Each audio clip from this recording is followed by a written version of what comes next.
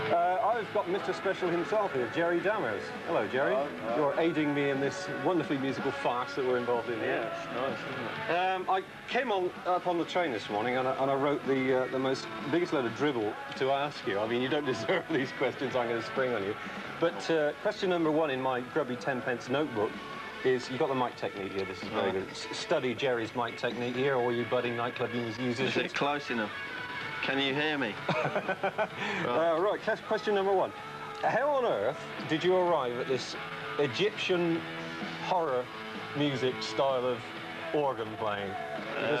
It's peppered throughout your work, this kind of strange quasi-Egyptian. Yeah, I don't know really. I'll blame it all on John Shipley, I think, our guitarist, because he's very much into... Egyptian. No, but he's very much into sort of music, or he was. And film soundtracks, things like that. But also I went on holiday to Cairo. Aha! Aha! Now the truth can be told.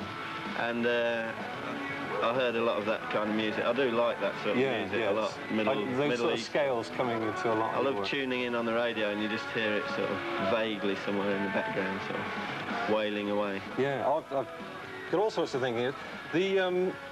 Your album in the studio, it's got quite a history, hasn't it? Quite a long... Yeah, too long history, yeah. You think it was too long? Did you not intend it to take that long? No, it was... I think the curse of the mummy was on the album or something. Every conceivable thing that had gone wrong went wrong. Yeah. So, that could go wrong. I think it's just the kind of chemistry in the group. The original Specials, everyone had their role to play, and it was kind of the chemistry between the people worked, but with this band it's been a lot more difficult. Well, you have to work harder at keeping them together. But I mean, the results are very impressive. They're as impressive, if not more so, than the original Specials.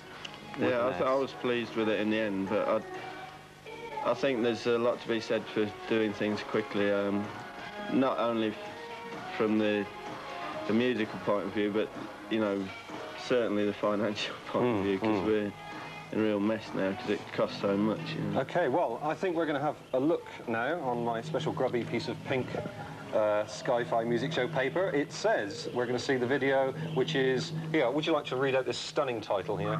What I like most about... Oh, it doesn't say. Oh, it says, what I like most is your girlfriend. Well, that'll do.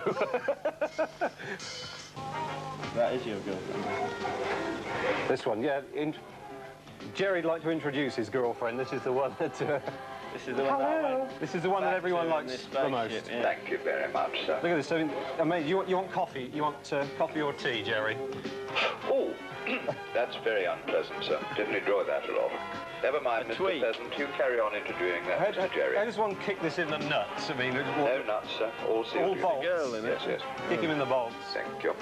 Well, Jerry, was that you or him? He's getting rather close to you, isn't he? He is. Sorry, yes, you're getting alarmingly intimate, Spencer. Do you want to... Right, move back off. Back off. Back off. Right, then. Yeah, question time again. Question time again. You're very much an organ man. You take this how you want. You're very much an organ man. I don't think I've ever seen you with a synth no, in your hand. I haven't got one yet, but I'm going to buy one, I think. Ah, see what they're so like. you're coming in. Yeah. You're coming in out of the closet. That's right. What is it about organs? Is it just you sort of have a liking for that Hammond? Hammond. It's a Yamaha, actually. It's a Yamaha. Yeah. I don't know. I like this sort of the Jimmy Smith-ocity sort of sound of the Yamaha. You know, it's like a horrible nightclub or something.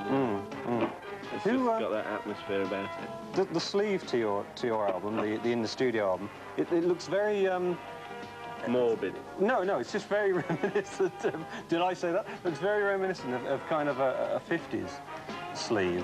Yeah, well, we ripped it off Bud Powell LP, I think it is.